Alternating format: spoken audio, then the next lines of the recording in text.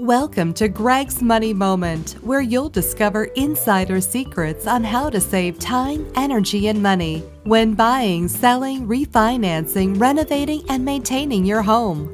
This episode is brought to you by Greg Franks from Caliber Funding, the #1 mortgage choice for Texas homeowners. Now, here's your money moment. If you've ever struggled to keep up with all those darn bills, including the credit card and car payments, you'll want to tune into this important video. More and more people are getting swallowed up by debt. I'm sure you've read and heard many of the statistics and stories in the news. One of the keys to financial independence is to get rid of bad debt and acquire good debt.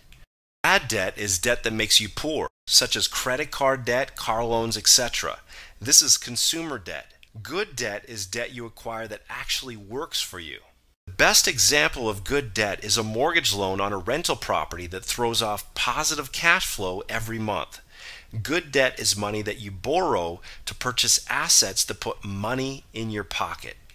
Here are 5 steps to eliminate bad debt and acquire more good debt. Step 1. Stop accumulating bad debt. Whatever you purchase via credit cards must be paid off in full at the end of each month, no exceptions. Step 2. Make a list of all your consumer bad debts. This includes each credit card, car loans, and any bad debts you've acquired. Step 3. Refinance your mortgage to consolidate your high-interest debts. Chances are you've built up enough equity in your home to pay off your high-interest credit cards and consumer loans.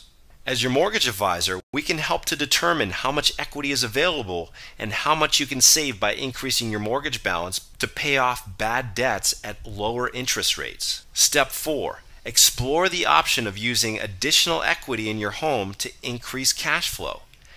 After you consolidate your bad debts, you may still have equity left over to invest in secure, cash flow producing assets. Step 5. Pay yourself first.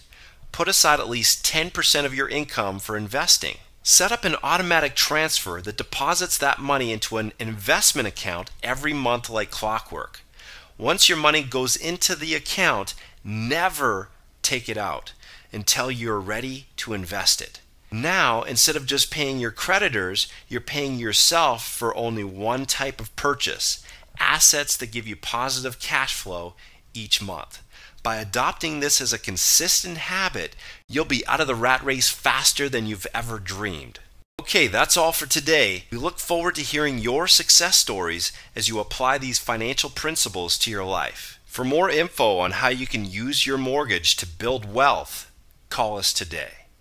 Thank you for tuning in to this episode of Greg's Money Moment.